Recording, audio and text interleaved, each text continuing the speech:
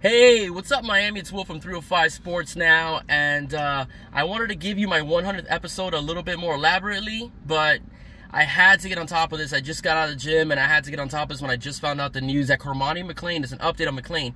Cormani McClain will not be taking the visit to Tuscaloosa to meet with Alabama. Alabama did have an in-home visit sometime this week, but he will not be taking a trip this weekend to see the facilities. Cormani does have a game this coming weekend at his home city of Lakeland, Florida, and the Miami Hurricanes will be sending out a delegation to once again talk to Cormani, check how he's doing, check what his status is, and also lock him up, for the December 21st to December 23rd early signing day.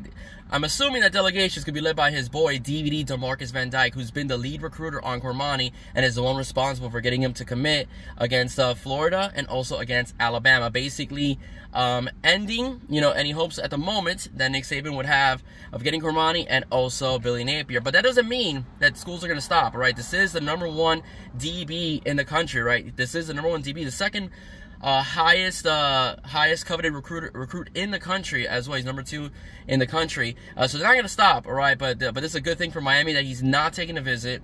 He may not even. He's probably not going to take another visit, as On3 and 247 have reported. So this is good, all right? So more than likely, the way it's looking, he's going to take his 15 interceptions over to the Rock, all right? So it's going to be great.